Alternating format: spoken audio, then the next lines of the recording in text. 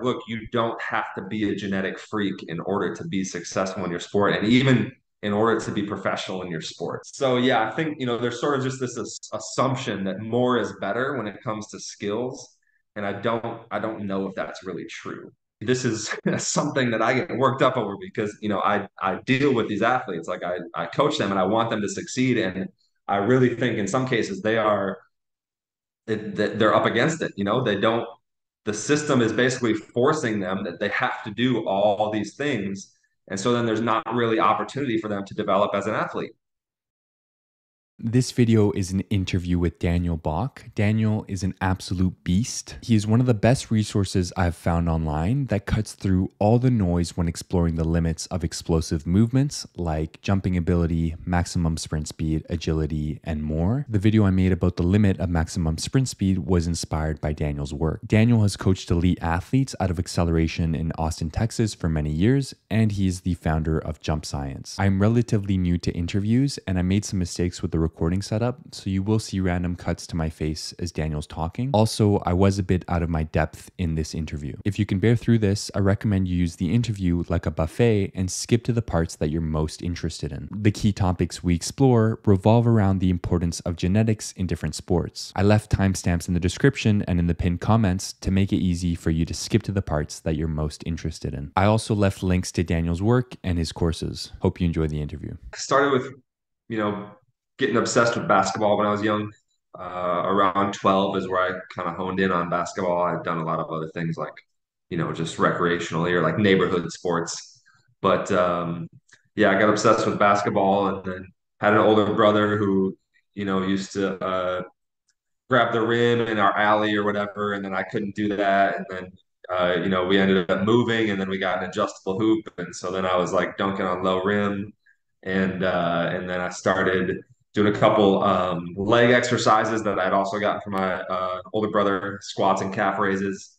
And between low rim, dunking, and doing those couple exercises 5 days a week, I saw like this massive increase in my vertical when I was 13, like 13 to 14, and ended up dunking shortly after I turned 14 in eighth grade. And throughout that process, kind of just got really interested in training the human body and how it responds to different things, and it fit also with my sort of natural aptitude for math and puzzle solving. I was like a kid who knew his multiplication tables going into first grade. I was a kid who was doing crossword puzzles, like number puzzles, like that type of stuff. And I liked that type of thinking and those challenges. And then, taking that type of cognitive interests into, training the human body. It's just sort of like the perfect math science puzzle blend for me. So yeah, I got really interested in it then, kept training my vertical. And, by the time I was 15, I was like, oh, I want to be a trainer, like I want to do this with people. And so that's kind of the origin story there. And, I continued I played basketball through high school, played a year of D3 ball in college, but really ended up, more passionate about training than basketball in some ways. And so yeah, I got an exercise science degree, started training people in college, and it just kind of snowballed into a career and a website, online presence, and a brand, Jump Science. So yeah, that's kind of how it happened. You also have a background in engineering or physics, just because obviously a lot of your posts go into the details and a lot of physics concepts. You said like when you were younger, you like puzzles since like grade one. Is that where that came from, or did you also study physics as well? So I don't. It's not like I got a degree in physics or anything. I did AP Calculus and AP Physics in high school, and I excelled in those things. Um, that was almost as far as I went. I did take another physics class in college that was it was like a calculus-based physics class, and but it was like electricity and magnetism. It wasn't anything especially relevant to athletic development. So in terms of formal education, like that's it. It's not like an extensive physics background. But one of the things I like to talk about is it's not actually high level physics that we're talking about when we're just doing like, what are the limitations of max velocity, or what helps somebody jump high. It's really it's most of it is actually not even like, wouldn't even be AP physics in high school. It would be like basic physics. It'd be like a free body diagram, Right. right? Yeah. Like that's most of it is just understanding that. Yeah. And then when you start talking about calculating, impulses and forces, that is getting more into, yeah, like, college physics or like AP physics in high school. But it's not like high level stuff. It's not quantum mechanics. We're not solving the universe or anything like that. It's actually pretty basic stuff, but it's just the ability to apply it to sprinting or to jumping or whatever you're talking about. So yeah, like I know you talked about, you said, my speed science series was one that you brought up, having gone through. And I mean, that's essentially a free body diagram is all we're doing. It's high school physics. Um, it's not high level, but it's just the application of that to sprinting. And that's it's a big gap there where people don't do that application. And I think that's true throughout a lot of, sports science education as well. People learn about a thing in a class so that they can pass a test. They don't apply it to movements. They don't apply it to the experience of doing exercises or coaching exercises. Um, and so that was the thing that I thought really helped me is when I started training people in college, I got the application of what I was learning in class. I learned about the length tension curve of muscle, and I'm like, oh, so that's why like we get really sore when we do full range of motion strength training because we produce more tension when we lengthen the muscle out, just stuff like that. So yeah, not a huge background in physics. It's really just the application of like pretty basic stuff. What are some of the most common misconceptions that you see within sports science when it comes to sprint speed, vertical jump, agility, punching power, anything related to explosive movements that you think are still common misconceptions or, I guess, counterintuitive things that people don't yet understand well? The vertical force being kind of the limiting factor in top speed. I would say that's not so common anymore because we've had the research now for a number of years that have shown us that it is more about that vertical force application. So yeah, it's counterintuitive because it's horizontal movement that we're going for. But yeah, the key thing is that the only horizontal resistance you have is air resistance, which is very minimal. It's really gravity is the thing you still have to worry about overcoming. So that's one. Although, yeah, I think because of the extensive research we've had on it now, it's becoming less of a common misconception. Um, Joint angle specificity in strength training, I think, is sort of a seemingly common sense, like intuitive thing, like, oh, well, if we vertical jump at 80 degrees of knee flexion, like that's where we should squat to, or that's where we should split squat to. And that's still a pretty pervasive viewpoint, I would say. That joint angle specificity has some merit. Um, I would say that, when you're doing heavy strength training, it is not specific, regardless. Even if you're hitting the same joint angles, there's a lot of things about it that are not specific. So it's going to be general development. And if it's general development, well, then that joint angle specificity doesn't really matter. You don't when we squat to a certain depth, we don't like only get stronger at that depth. Um, the idea is you get generally stronger. Now there are trends of specificity in the strength that you gain, where if you do just squat to this angle, you tend to get more strong at that angle than you do at other angles. But that trend mostly exists at the higher ranges, and then as you go deeper, it becomes more general, where you get more of an adaptation across the range. And with that in mind, it's basically that going deeper gets you a greater general strength training or greater general adaptations. And if strength is largely general, then that's sort of your more influential stimulus because you're going to get specificity from actually jumping and sprinting and bounding and all these things. So that's more of a philosophical thing for me that is not necessarily, it's not black and white, it's not facts. And it's not like, everybody has now figured this out, but we used to know this. It's more of a thing for me that I think I have a pretty good grip on it, and I believe in this way, and it's definitely somewhat countercultural depending on who you talk to. Yeah, but you will get more extreme viewpoints than mine in both directions, right? So you get the people that are like, okay, a sprinter, there's no reason that should ever do anything other than a quarter squat, and then you'll get the other end of the spectrum, like everyone should just deep squat all the time because it's superior strength training. And then I have the more nuanced, somewhere in the middle, kind of like we need to balance these things out sort of viewpoint.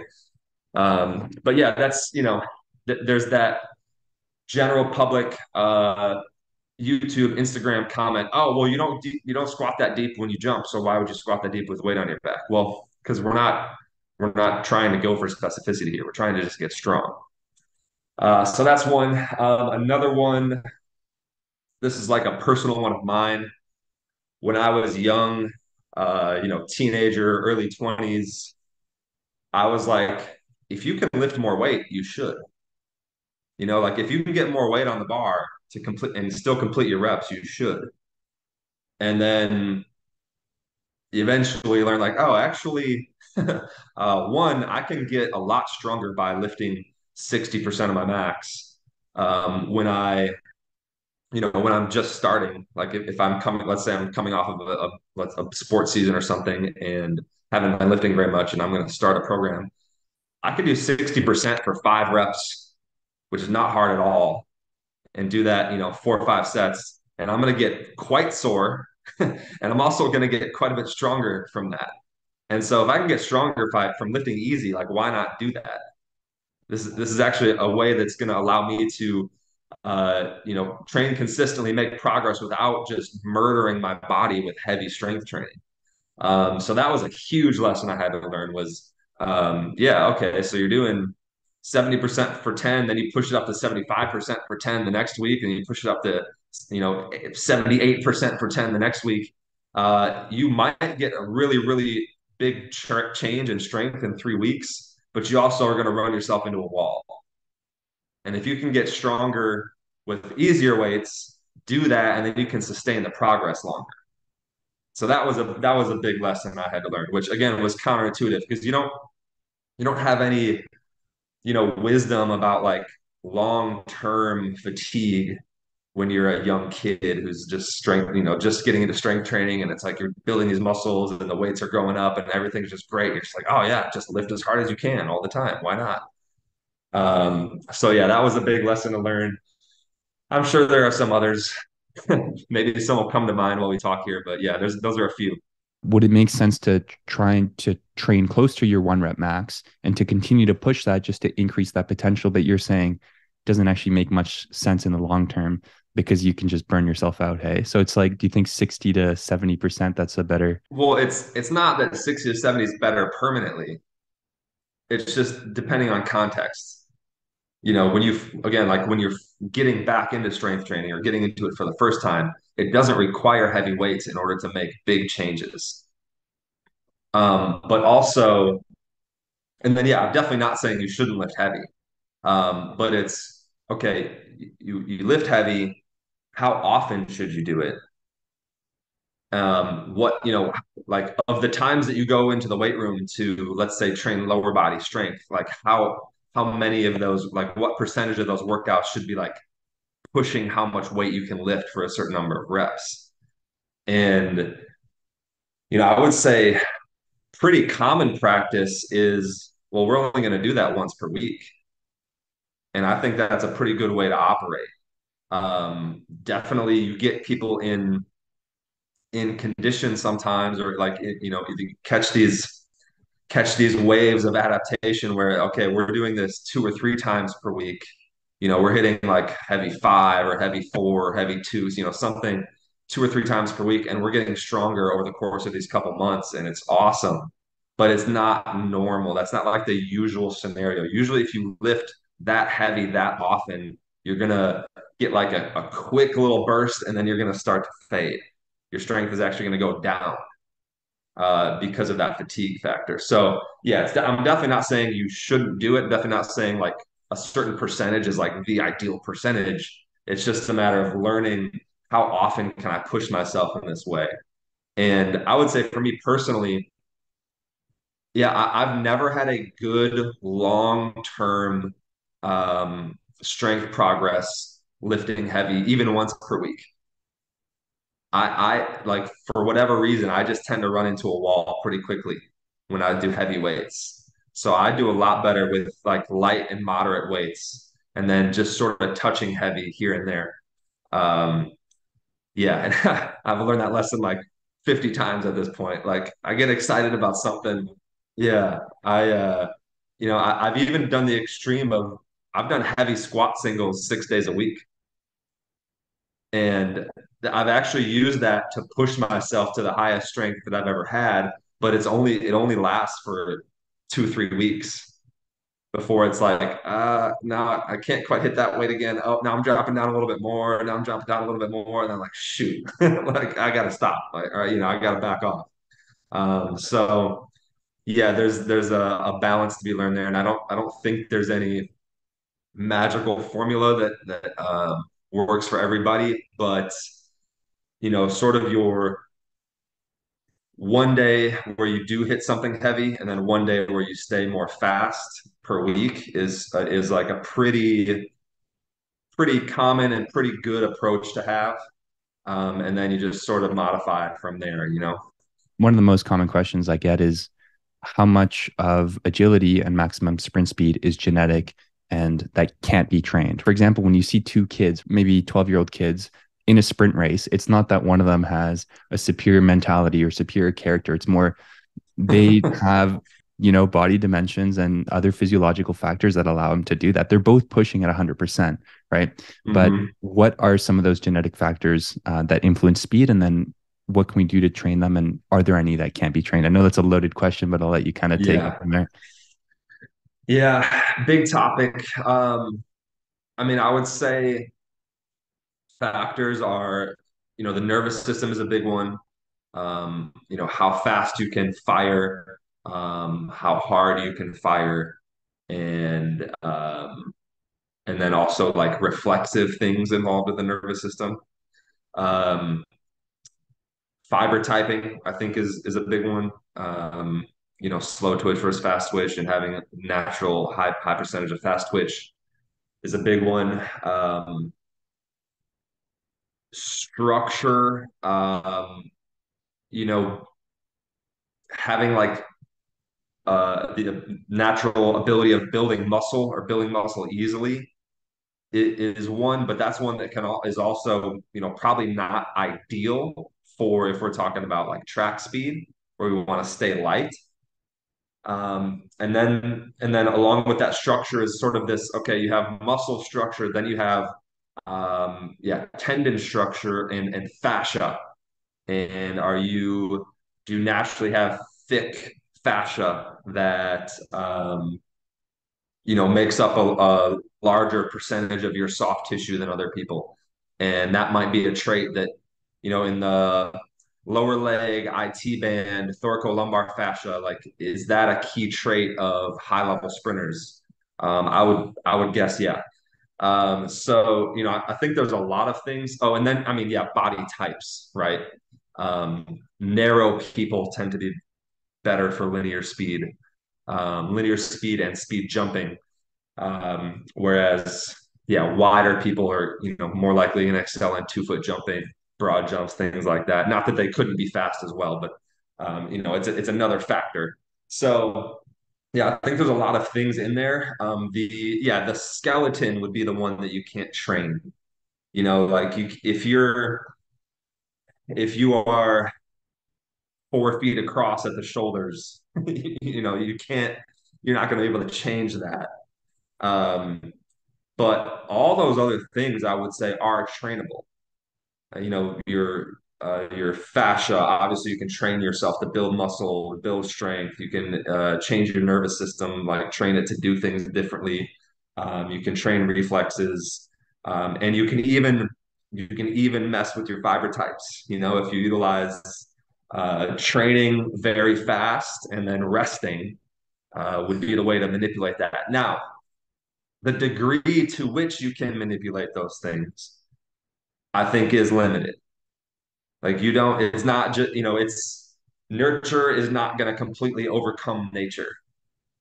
Yeah, we're not going to take a kid who is naturally, heavy, flat-footed, slow, overweight, thick, and turn them into an Olympic sprinter. It's not like that. That's not going to happen. Um, Everything is trainable to some degree. Exactly what degree? I mean, that's where I don't know. I don't have like a real clear answer on that. I don't think um, we don't have the ability to even necessarily find that out. We don't understand things even well enough yet, I wouldn't say. But for example, even like the fiber typing thing, we do have the ability to measure fiber types, but taking muscle biopsies is not something that we do like a ton of. It's a painful process for the participant. You have to literally take a tiny chunk of muscle fiber out. So it's like we have limited data on that. And so, yeah, how much is it possible to change it over time? Not sure exactly, but there is consistent results with resting of observing that, the overshoot phenomenon, that is like a consistent thing. And it also, with sedentary people compared to like endurance trained people, it is consistent that even two twins with identical genetics end up with very different fiber type distributions. So it's trainable. Exactly how much, hard to say. Um, yeah, the tendon and fascia, that factor, we're not at the level of understanding like what exactly is different in the lower leg of an elite sprinter versus a power lifter. Like we make external observations of maybe thinness versus thickness of the calf, or length of the tendon versus shortness of the tendon. And we can sort of identify some trends in that way. There are measurements like fascicle length of your muscle fibers, which tends to be higher in sprinters, but it's sprinters compared to regular people, or sprinters compared even to endurance trained people. A sprinter compared to a power lifter, maybe compared to somebody who does calf raises 3 times a week. I'm not even sure. I don't think we have that data yet. But so I don't think we even understand fully all the differences there. I know people like to talk about the length of the Achilles tendon, but we got Stephen Holm. In some ways, the greatest high jumper of all time had a short Achilles tendon, which sort of defies the whole theory. Of like this. So it's yeah, we just don't exactly know what are the differences in the fascia and the tendon of an elite sprinter versus, yeah, somebody who walks 10 miles a day, or versus a power lifter. And without even knowing those differences, how can we measure how much they're trained? How can we measure the limits of that? It's, that's part of sports science future right there. But I don't think we're there yet. But as a coach, I can say that the elastic abilities can change. People can get lighter on their feet. They can increase their reactive strength index. They can improve their maximum velocity. And exactly what are the tendon and fascia changes that happen in that moment, in the, when those changes happen to performance, I'm not sure. That's still a big question mark for me, is like if we could understand this better and actually have measurements on it and track it over time, that would be really helpful, I would say. But yeah, it's an area that's still in its infancy, I would say. long-winded answer to that. As a coach, just based on what you've seen and your experiences, do you think someone with average genetics, you could say maybe like 5'9", not obese, just average body weight, do you think that they would be able to reach an elite level of sprinting ability? Not say, for example, in track where you're trying to reach the elite level in track, but let's say it's a soccer player. 5'9", speed is important, but it's not the only factor in the sport. How much percentage increase do you think they could improve in their speed when it comes to agility and maximum speed? And do you think that the average genetic athlete does have the capacity to train to reach an elite level within their sport for explosive movements? Yeah. So, um, yeah. First of all, that the average genetics. If we're talking, average of the population, then I'm gonna say no. If we're talking average of athletes who are, let's say, at least at the high school level, like decent, I think most of those athletes, yeah, let's say people who can at least make the varsity soccer team, right? I would say most of them are capable of at least sprinting 9 meters per second max velocity if they were trained well. If that piece is there, then the acceleration abilities and the agility are likely also able to be at a high level. I don't have a great, the 9 meters per second is a number. Um, I don't have a great measure for agility that I can just, throw a number at you for. But but yeah, I would say, most people or most again, yeah, most high school athletes are probably capable of getting above a 1.5 body weight squat and also capable of sprinting 9 meters per second. And between those two things, then, so those are like the two ends of the spectrum, right? Um, Between those two things, then they should also be able to do some very good things, like maybe a 9 foot broad jump is probably attainable. Maybe a 34-inch vertical jump or something like that. Those, of course, would have to be related to your height to have a better standard. So, maybe it's a 1.7 times your height broad jumper, something like that. Um, so yeah, I think reaching a pretty good level is attainable for sort of your just reasonably gifted athlete. Somebody who as a kid they were one of the more athletic kids and they can make a high school sports team. I think a lot of those things are attainable. Yeah, getting to elite levels, do I think everybody could have a 48-inch vertical? No. Um, but they might be able to get to 40, with years of good training. Um, and yeah, elite level, is everybody going to run a 10.1 or faster in the 100? No. But they might be able to get to 11.2, something like that might be fairly attainable. Or 11.2 might be a little ambitious. Maybe 11.6, and 11.6 is in most sports, outside of track, 11.6 is like a fast athlete.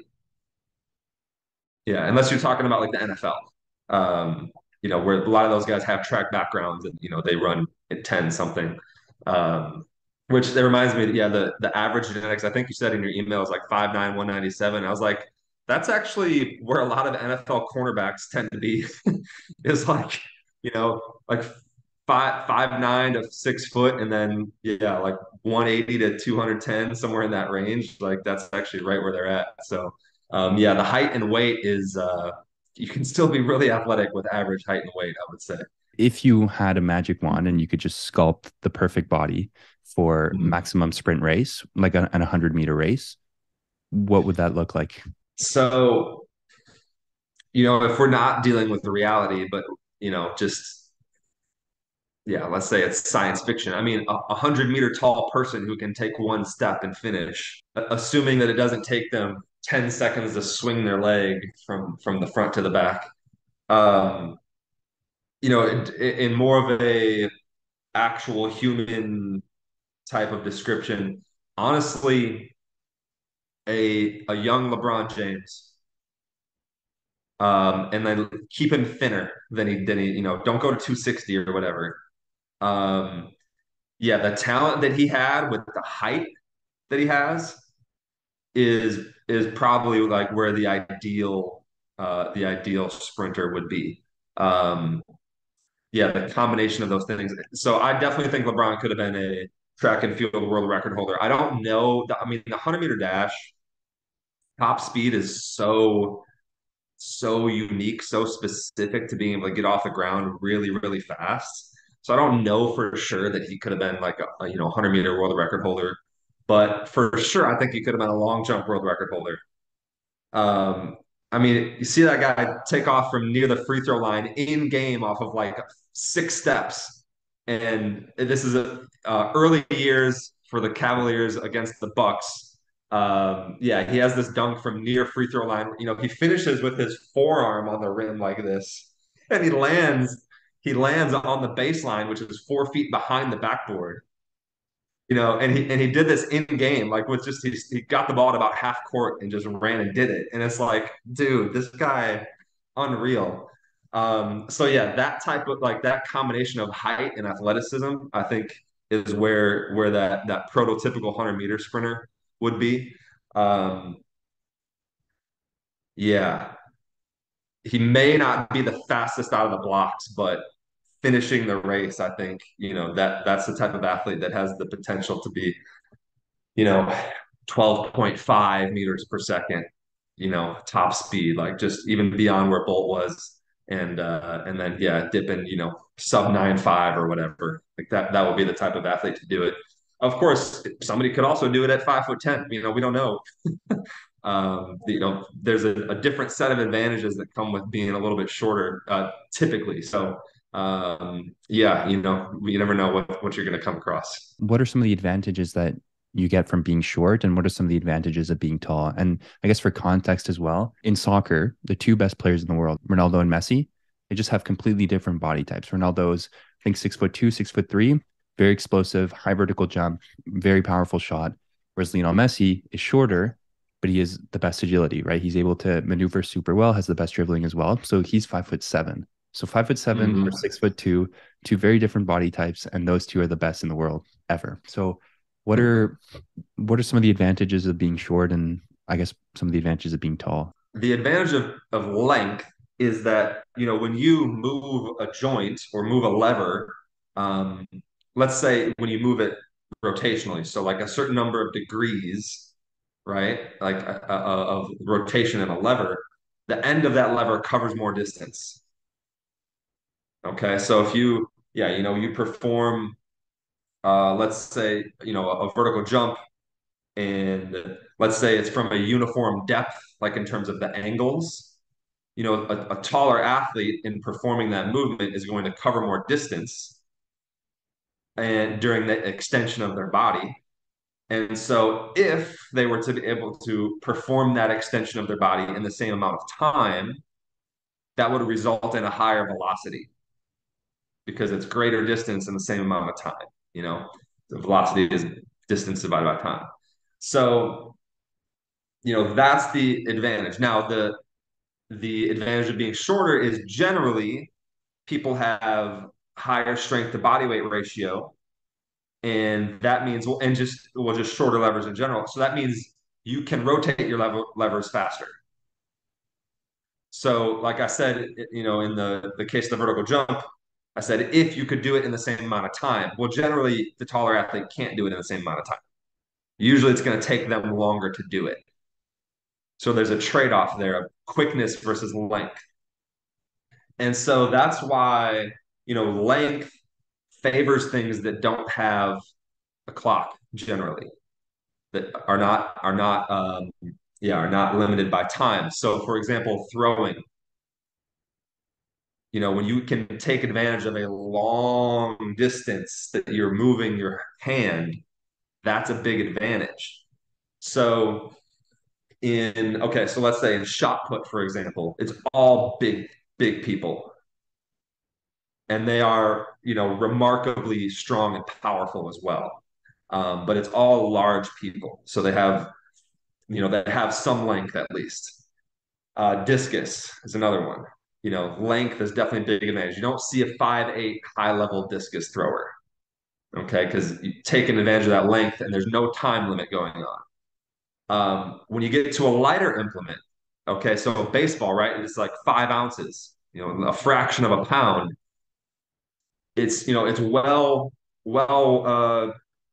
documented, or it's widely believed like being bigger and taller is good for pitchers to throw faster.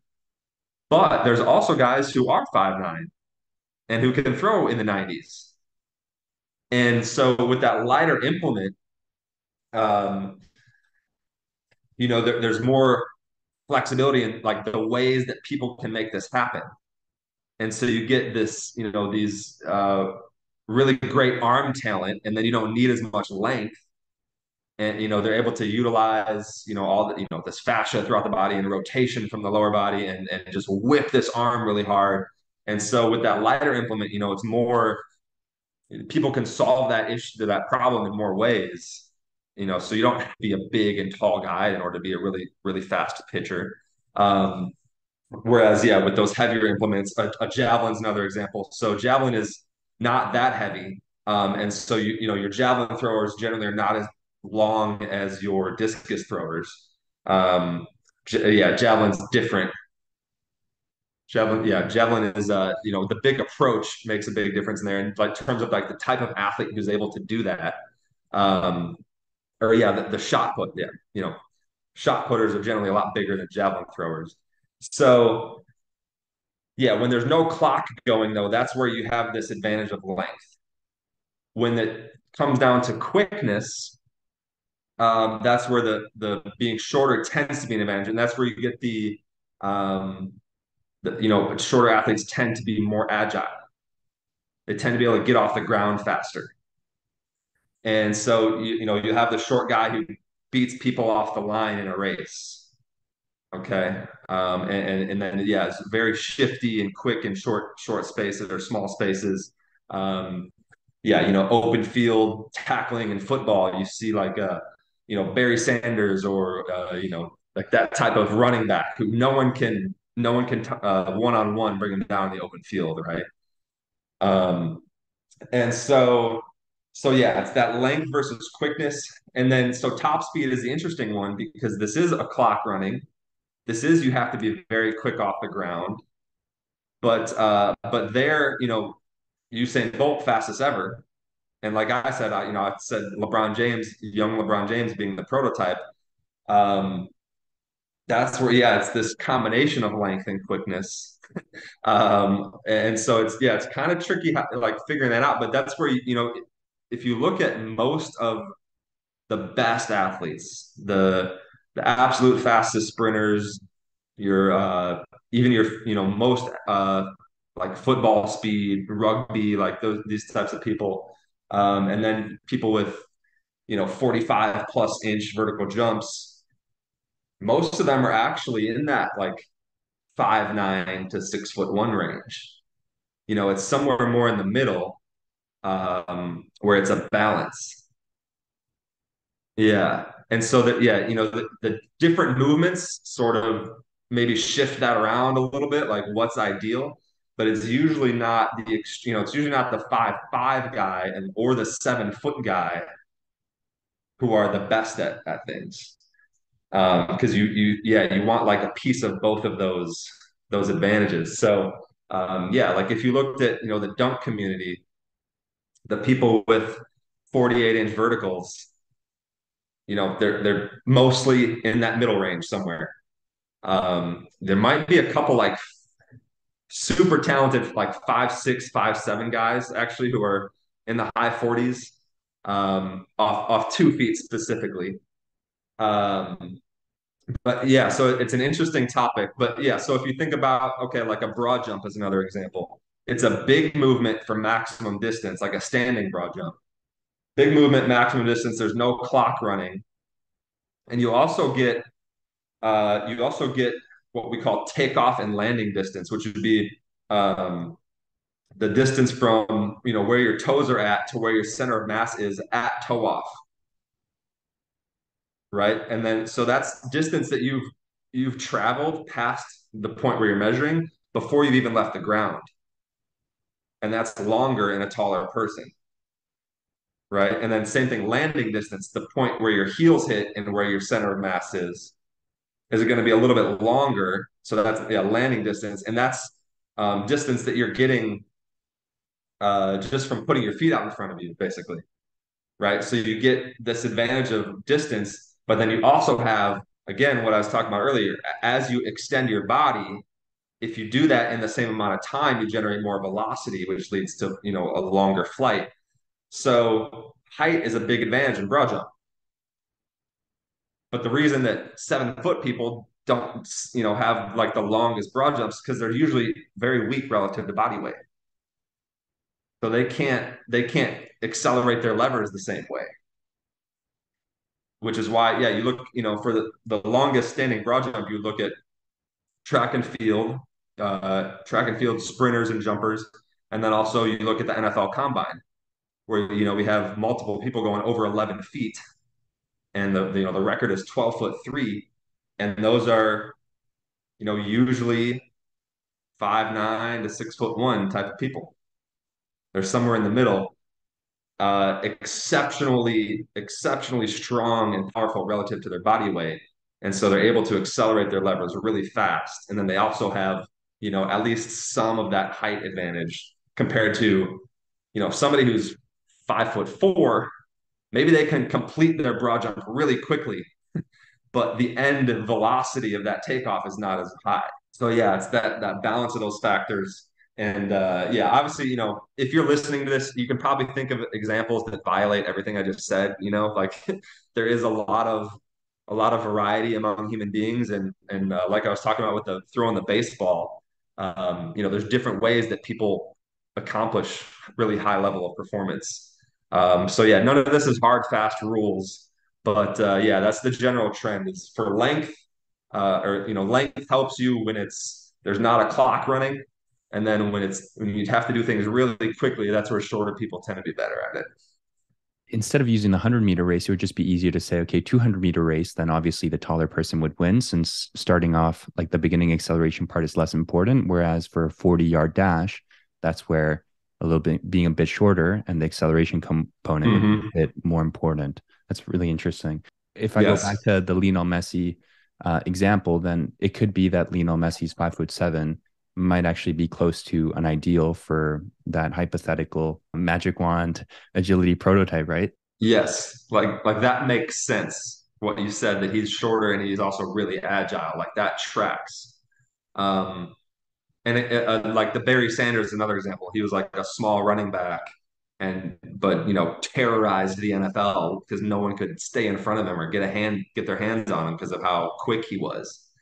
Um, and so, but yeah, the other thing I want to bring up, like obviously there's so much more that goes into being a great soccer player than just your athleticism or your agility. So yeah, that opens the door for obviously people who are nowhere near a prototype can still be at the very high level of their sport.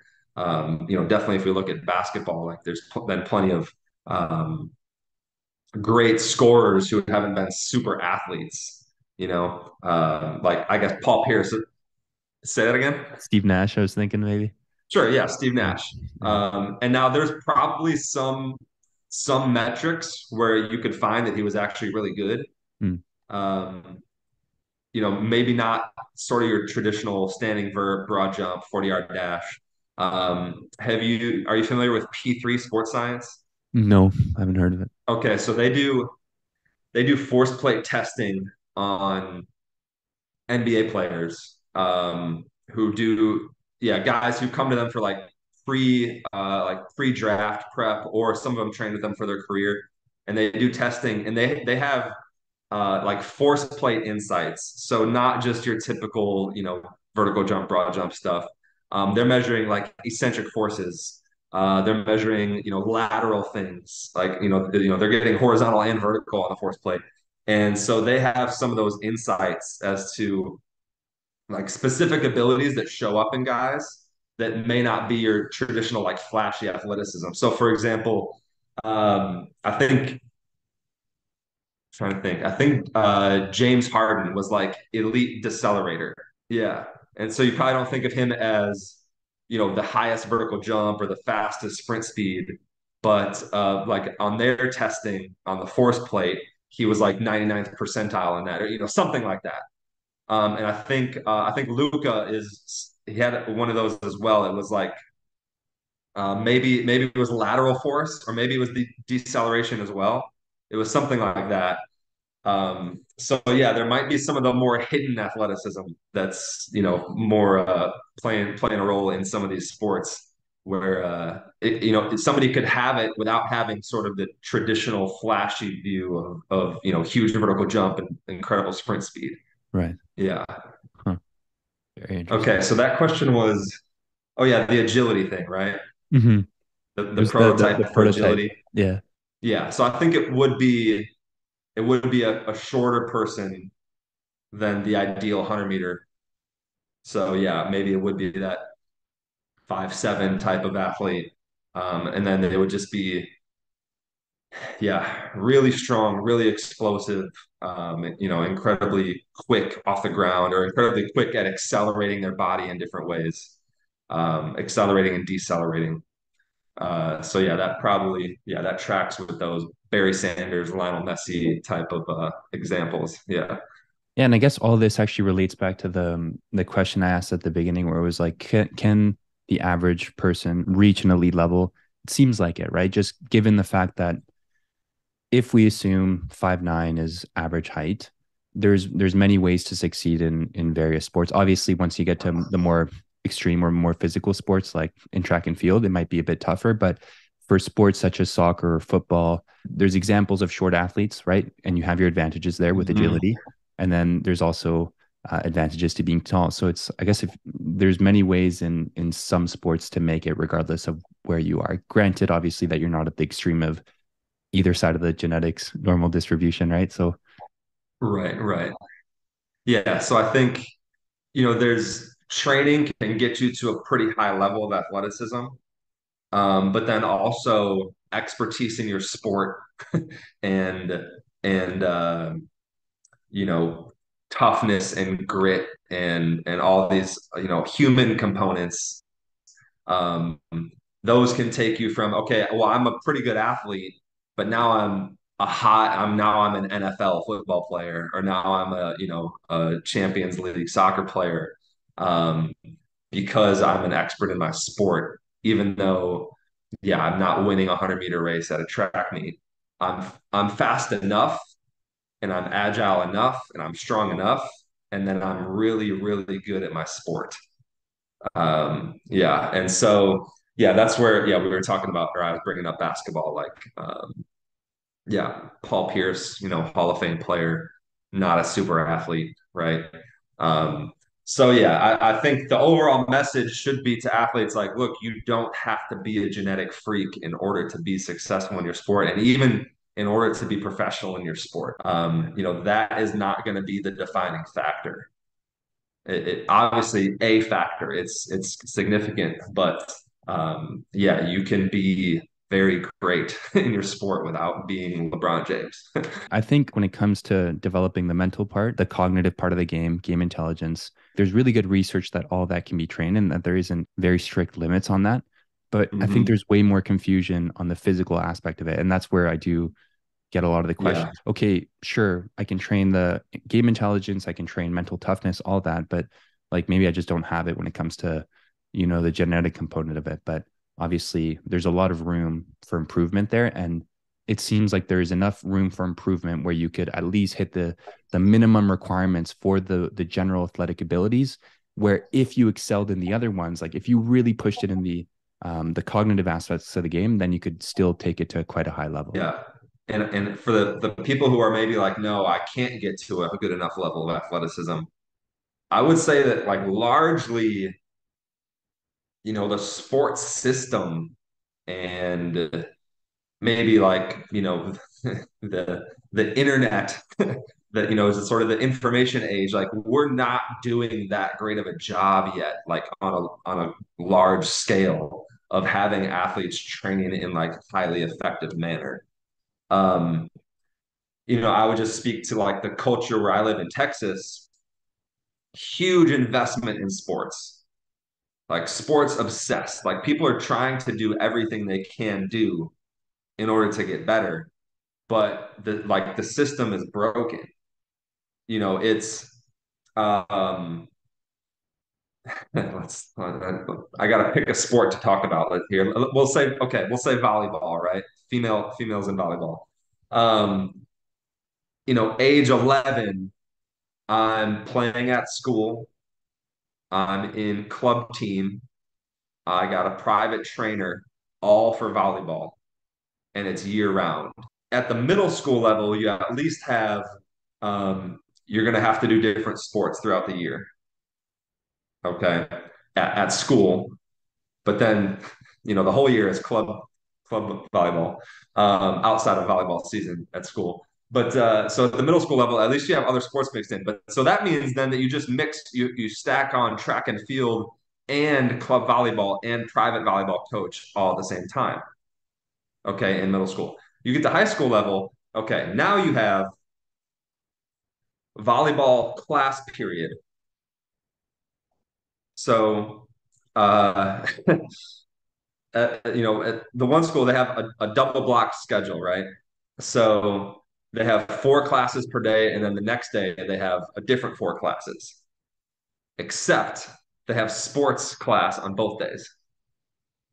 So that 1/4 of their time in school is their volleyball class. That's the entire school year. So then during volleyball season, you have volleyball period plus after school practice or a game at school. Outside of volleyball season, you have volleyball class 5 days per week at school, plus your club volleyball, plus your private volleyball instruction. So that is not the formula. Okay. If we're talking to volleyball players, we're trying to say, hey, look, we think that for a female, getting a 30-inch vertical is achievable over time with the right training. That that volleyball system is nowhere near the right training, right? That's nowhere near the formula that we need in order to get somebody there over time. This is something that I get worked up over because I deal with these athletes, like I coach them and I want them to succeed, and I really think in some cases they're up against it. They don't. The system is basically forcing them that they have to do all these things, and so then there's not really opportunity for them to develop as an athlete. Same conversation with basketball. I mean, it's pretty similar with basketball. School basketball period all year long in school, plus AAU basketball, plus pickup games, plus private skills instruction. And so then if you have somebody who needs to get stronger, needs to get faster, needs to improve the vertical jump, like when are they supposed to do it? And when is their body supposed to be able to do it?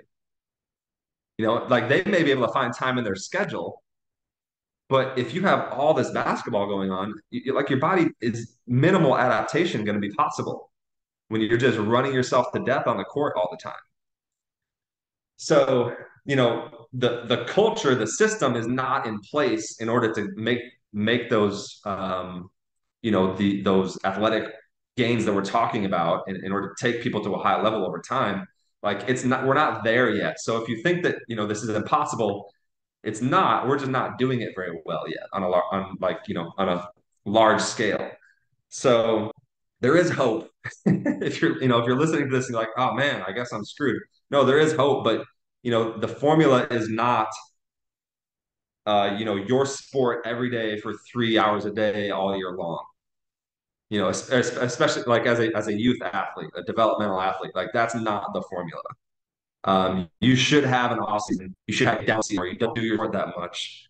And then maybe you could do a different sport. Like that could be a piece of it. Like I know even when I was coming up, in high school 20 years ago, like multi-sport athletes were very common. And now, at least in Texas where I'm at, it's much less common because of what they demand from you in any sport. It makes it very hard to put 2 sports together.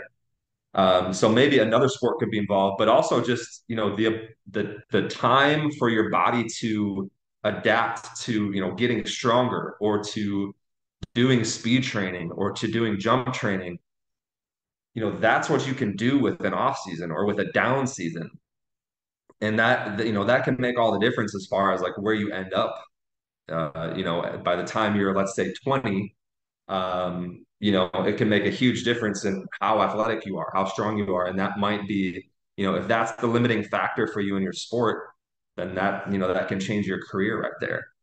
But yeah, it's not just a matter of, oh, I just have to do this training. Your big picture has to be right, or it has to be, there is no right, there's no perfect path, but the big picture is not 3 hours of basketball per day. It's got to be somewhere more in the direction of a healthy, thriving, flourishing body that can adapt to training and change versus, oh, I can survive all this. I'm fine. I can do another workout. I can do another practice. Like I can do, I can go at AAU and play 6 games in 2 days this weekend. Like, why not? I can survive. Yeah, you can survive. You're fine. You're 16. Like, you're young. You'll survive it. But are you going to develop as an athlete while you're doing that is the question. Have you seen the video on Kobe Bryant explaining his training routine when he was younger, where he's like, if you've got 16 hours in a day, you got 2 hours, Hmm. right? So I think there's a lot of emphasis on that. But then if I was to ask the question or play devil's advocate, not because I agree with it, but just for the sake of playing devil's advocate, do you think that Kobe's routine was optimal? So, so, love Kobe Bryant. Loved his mindset, his attitude, like all that stuff. He was speaking about, I guess I don't know exactly what he's speaking about. I don't know the guy, but the stories about Kobe and his work ethic and like waking up in the middle of the night to go work out and like, this player thought they were going to beat him to the gym and then it turns out he'd been there at 4 a.m. and that, he's leaving when they get there at 7 a.m. or whatever. These are all stories of him as a professional athlete. He was not getting more athletic as a professional athlete. He was already super athletic as a 18-year-old and then had a slow decline over the course of his NBA career, which is expected. Um, he was not developing his vertical jump at that time. He was not developing his sprint speed at that time. So, he was becoming a master of basketball. And maybe when it comes to motor learning and skill development, maybe there is some validity to, okay, more work is better. Maybe. I wouldn't say that's a given fact. To the athlete who is, 14 and who wants to be a professional at 22 years old during that period of life, and let's say you're not Kobe Bryant, 6'7", 40-inch vert, let's say you are 6'2", 28-inch vert, and you're thinking, man, I don't know if I'm going to be able to play in college. I don't know if I'm going to be able to get to this level, that level, without, being faster, being quicker, having a bigger vertical jump, being stronger. You need physical development. And that is not going to happen in the presence of 3 basketball practices a day. Also, I would say, um, you know, with all the work that is put in on the court in basketball, this is largely a cultural thing now. Like most basketball players do a lot of basketball. How many of them have elite skills? It is all the work really making us elite skilled players. Some, again, like the sport as a whole, I would say has evolved a lot, and there's a lot more like great shooters now, and it's changed the game, and the scores are higher, and all this stuff. Um, but it is more work always making us better at things, and I don't think that's necessarily true. You know, yeah, if a basketball player does 20 hours of basketball per week versus 6, is that the thing that's going to make them a better shooter? I don't know. I'm not I'm not sure that that's, I don't think that that's a direct correlation there of like, well, if you just spend more time in the gym, you will be a better shooter, you know? And then also, going back to Kobe Bryant, like he played soccer as a kid. And I guess I don't know exactly how much time he spent on a basketball court as a kid or even, through high school when he was obviously becoming a great basketball player. I can't speak to, was he doing 4 a.m. practices in high school? I don't know. But, you know, I think I think if you look at, yeah, great players, great and great skilled players in various sports. I don't know if like just doing more work is really the thing that got them there. It's hard to say exactly what, like why is Steph Curry the best shooter ever? I think there's probably some natural talent. I think he probably had a good maybe like families culture growing up of like, hey, we're gonna learn how to shoot and get good at this. I don't know if Steph Curry does 4 a.m. practices. I don't know if he does 3 practices per day, and I don't know if he's ever done that. I don't know if that's the thing that has made him a great shooter. Um, so yeah, I think there's sort of just this assumption that more is better when it comes to skills, and I don't know if that's really true. Um, I think consistent work is definitely better than not working at it, but I don't know if, you know, 4 hours per day is better than 1.5. Yeah. But yeah, so that's skill side and that's, yeah, motor learning. That's a hard thing to put rules on to even have data on and all this stuff. Um, but definitely like the physical development side, yeah, if you're sitting in a place where you need to physically develop more than maybe the path that you're on, um, it's going to be more or less impossible to do that if you spend, multiple hours per day in your sport all year long. It's going to make it extremely difficult to get the physical side of things.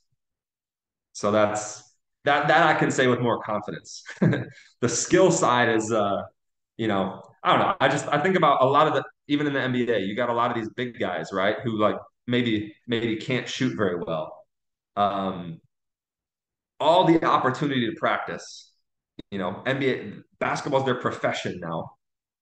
And so all the opportunity to practice, they can shoot all the free throws they want. And okay, yeah, like you think Shaq didn't practice free throws? Um, how many of them, when they enter the league without a great shot, how many of them end up good shooters? Like in game, good shooters. Like obviously some do develop it, right? Um, Anthony Davis is probably a much better shooter than he was when he entered the league, right? Um, how's Giannis's jump shot?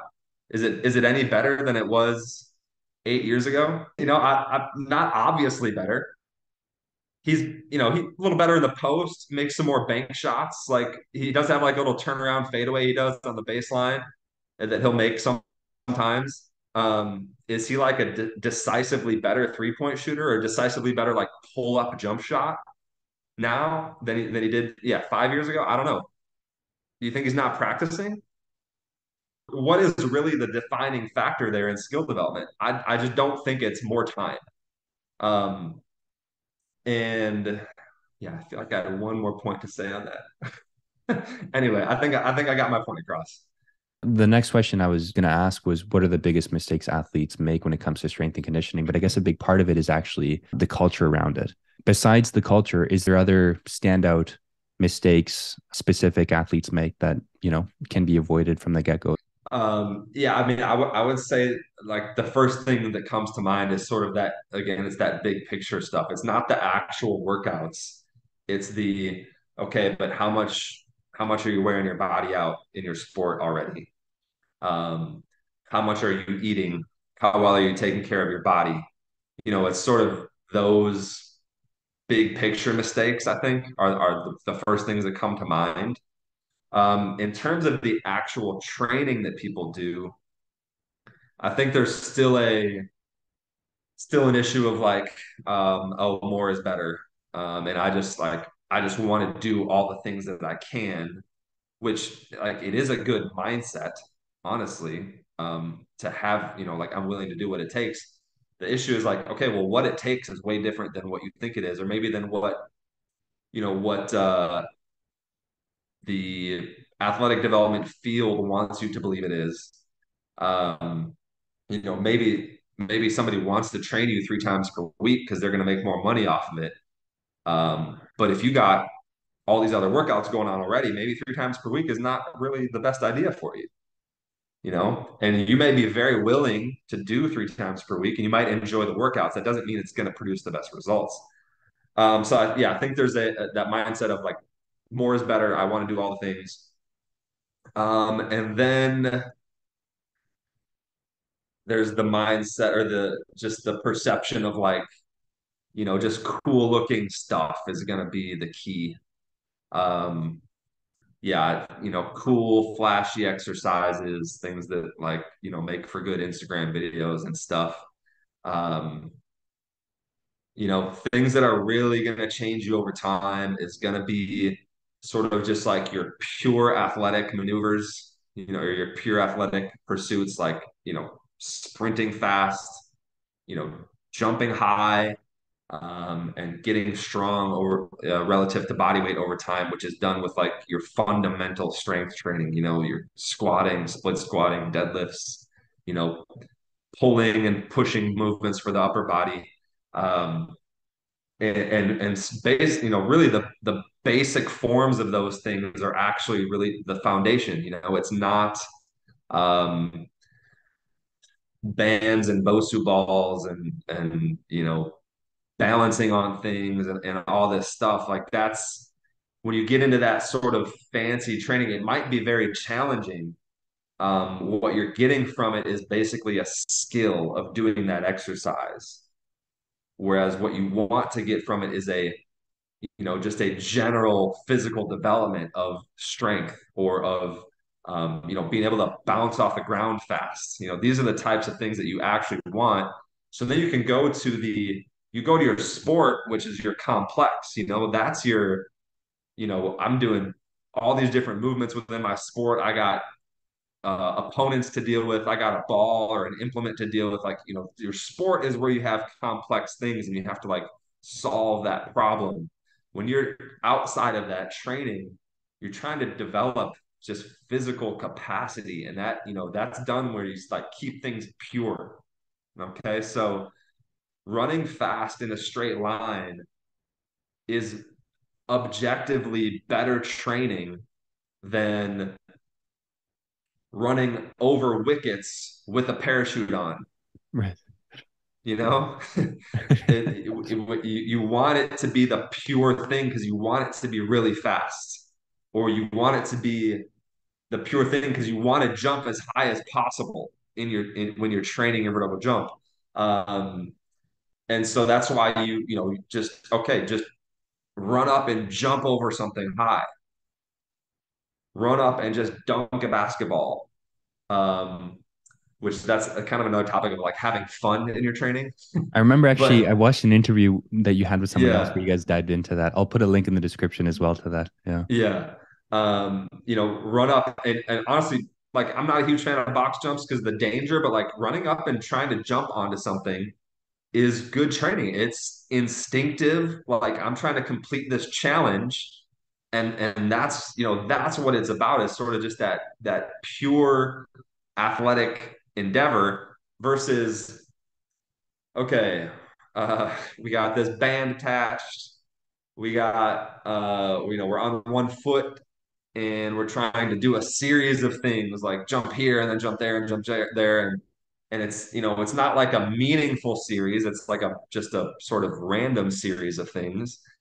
And once you figure out how to do it well and so you can sequence it and all this stuff, it's going to look good. It may be sort of in some cases, it might be a display of athleticism, but it's not the pure thing. You want the pure thing. When you're outside of your sport, like just get something that gets you jumping high with maximum effort and preferably it's fun. That's the foundation of things of your physical development. It's not coming up with exercises. It's not inventing things and it's not doing things that look cool. So yeah, that's another thing. And this is like on the coaching side of it too, is people talk about like fundamentals, right? And in some sense, I'm talking about fundamentals too. Um, let's say we're talking about sprinting and we have let's say a 10-year-old who was like, interested in track and field.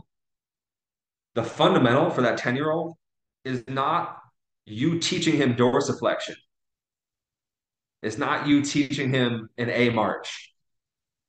It's not you teaching him a B skip. Like those are not fundamentals for sprinting. The fundamental for him is to go sprint. That that is the base of human motor learning and adaptation even, right? Is go do the thing. And so yeah, I've seen young kids learning how to perfect these sprint drills and running over wickets, and I'm just like, I hate it.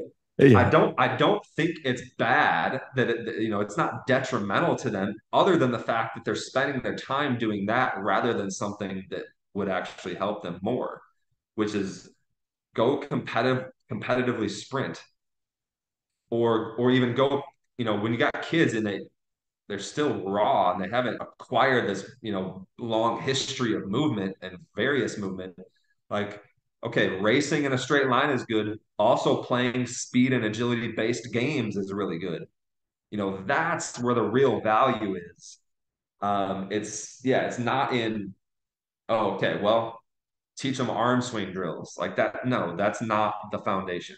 What I see a lot on Instagram, especially for football players, is the speed ladder drills. Would you extend that logic even to say, even that it's like just train sport specific for the movements that you're going to be doing for your position in football when it comes to your speed movements? And then, that's your explosive training. And then when you're not doing your explosive training, then that's where you go and do your physical training to improve your window, your strength potential, right? Would you also say that speed ladders in that sense kind of fall into that same logic? Yeah, speed ladders are a great example of exactly what I'm talking about.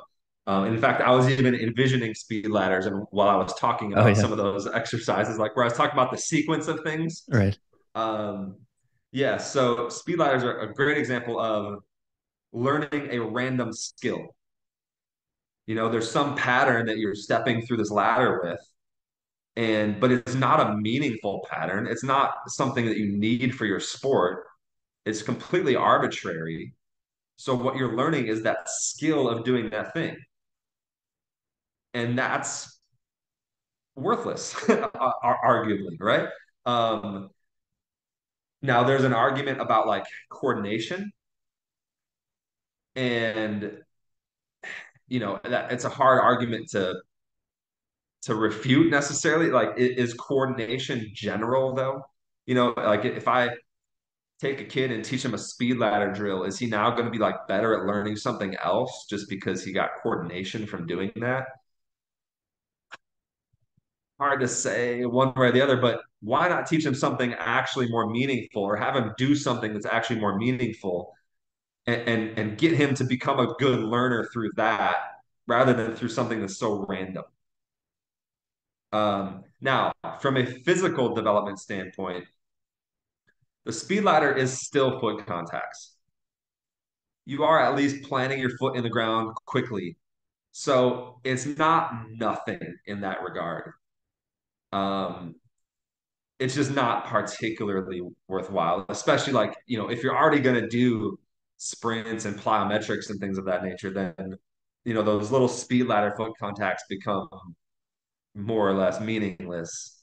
But, I'm not going to say you couldn't use it to like serve some purpose. If somebody, if somebody's in a position of like, okay, well, they need a volume of foot contacts, a speed ladder does give you some. They're not particularly forceful contacts because you're not really accelerating your body anywhere. But it's not nothing. But like, so I have a coworker who uses a speed ladder once in a while to like help people warm up, and that I don't have any problem with that. And he's not he doesn't think it does more than it does. It's like it's fine. So yeah, it's like if you use a speed ladder, help people warm up, maybe it's fun in some way, fine. But don't, you know, attach the parachute, do speed ladder followed by mini hurdle, mini hurdle, mini hurdle, box jump, lateral jump, and then you do a three-step acceleration at the end, and then tell me that that's speed training. Like just don't tell me that.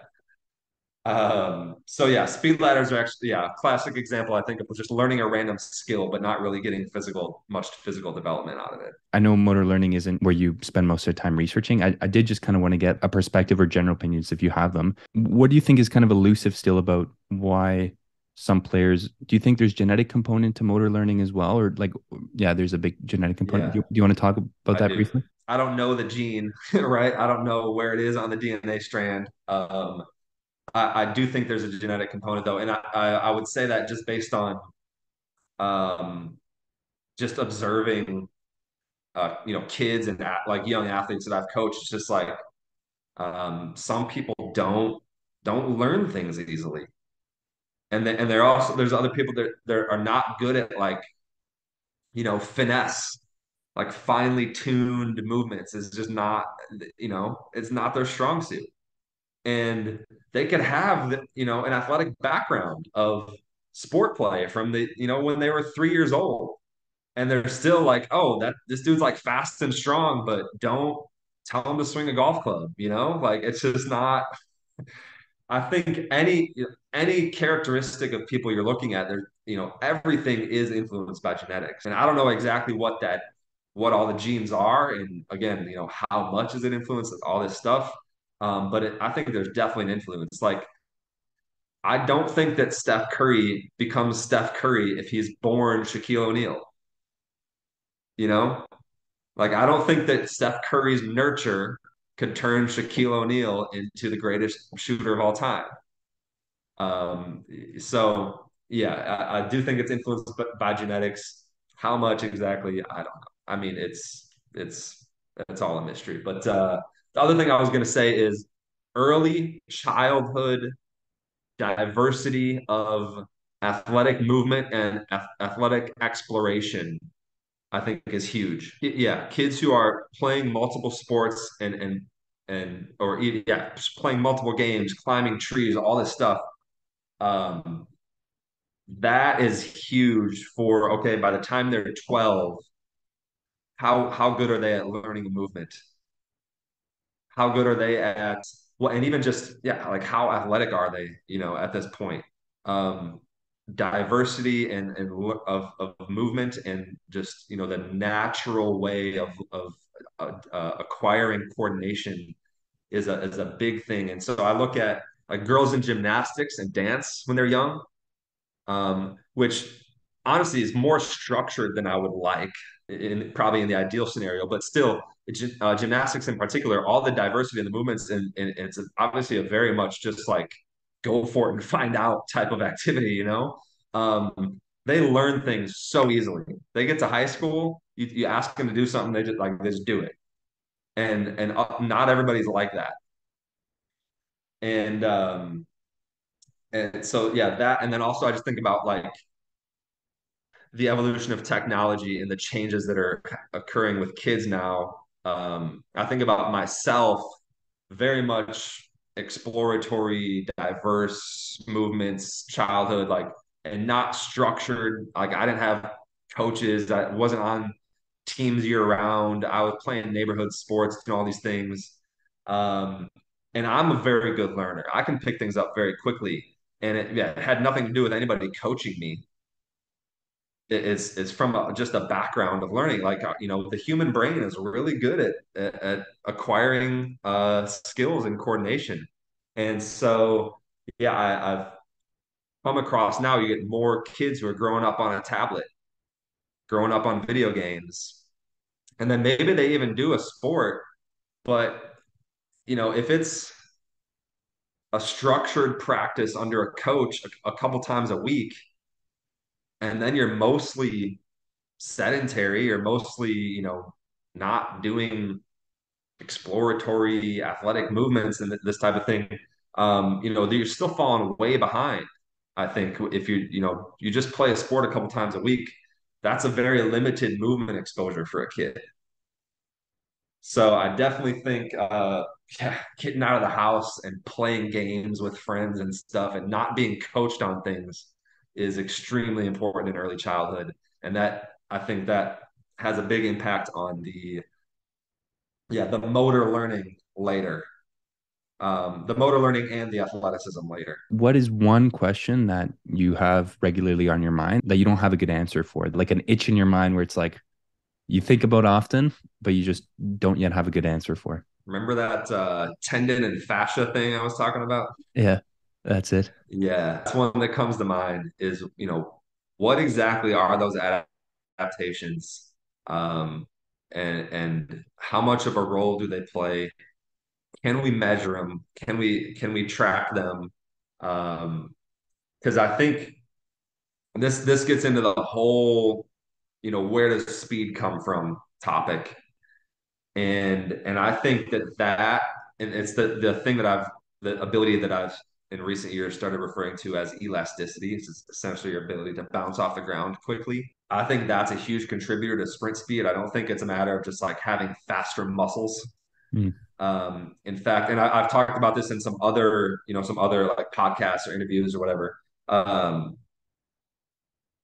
had a couple, like the two fastest guys that I've trained, actually, two fastest top speed guys, were not exceptional jumpers.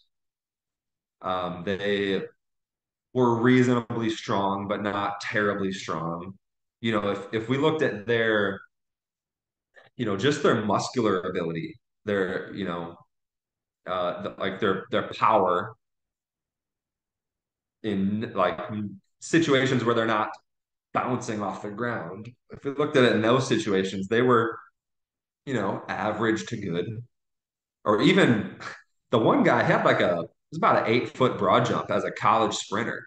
And yet he could, he sprinted over 10 meters per second at top speed. That's a big contributor to max velocity in particular. And then also like your faster jumps, like your long jump or your speed style. Yeah, are you familiar with jumping styles and single leg jumping, like speed and power jumping? Very rudimentary. Okay, I'll Yeah. send you something about it. But there's basically there's people when they jump for maximum height off 1 foot that do it more quickly than others. And there's a very distinct difference in the leg swing that shows up in those two different styles. So they're called speed and power jumping. So speed jumpers off one leg, I think elasticity is a huge contributor. But it might, like in their case, it might specifically be like in the quadriceps. It seems like they're very strong at the knee joint. Um, so yeah, that is the first question that comes to mind. Um, the other one would be it's just a matter of like how do we sustain adaptation over time? Whether we're talking about sprint volume, jump volume, or lifting, or lifting volume and lifting intensity. What is what's the formula there as far as what should a week of running and sprinting look like for a sprinter? Um, And then, okay, here's a good week. Well, then what does that week look like over time? Do we have to just keep increasing it over time? How often do we, back off and rest? Answering that type of question is that's like the never-ending coaching experiment right there, I would say. In the strength department, it gets back to like what we were talking about earlier, like the lighter lifting, the heavier lifting. How often do you do it? How many weeks in a row should you do it? How long can you push on this, like push at this level and then you have to back off and sort of solving those issues of just getting sustained progress over time. That's kind of the big challenge I would say because we always we have these examples of short windows of adaptation where you just feel like a genius, you know? It's like, oh yeah, I told this dude to go squat and now he's jumping 4 inches higher and like in 2 weeks. And it's like, okay, well that's awesome, but what do the next 2 years look like for him? If he just continues on the same strategy, like what's the progress going to be? So yeah, figuring that out, which yeah, definitely not a black and white thing. Not a There's no absolute answer, but yeah, just trying to acquire more understanding on that. Thanks so much, Daniel. Yeah, Um, for your time. Do you want to tell the viewers where to find your stuff and some of the courses you have? just Jump Science on YouTube is an option. Jump dot science on Instagram, or also speed dot science 0 on Instagram. So I have two accounts, one for jumping, one for sprinting. Um, And then my website, you can actually just type jump.science into a web browser and that'll pop up. And so I have a number of vertical jump training programs available on the website for purchase, not for free. But then there's also an entire page of articles, which are like educational and completely just open for people to read. It's not You don't have to sign up for anything. I'm not going to steal your email or anything. It's just there's just articles that are there for you to read. So yeah, those would be the places to access my stuff. I highly recommend them. I've read them many times over and I constantly come back to them. So, great resource. I will be coming back to them again. And hopefully, once I have even more knowledge, that maybe we can chat again in the future. So. Yeah, absolutely.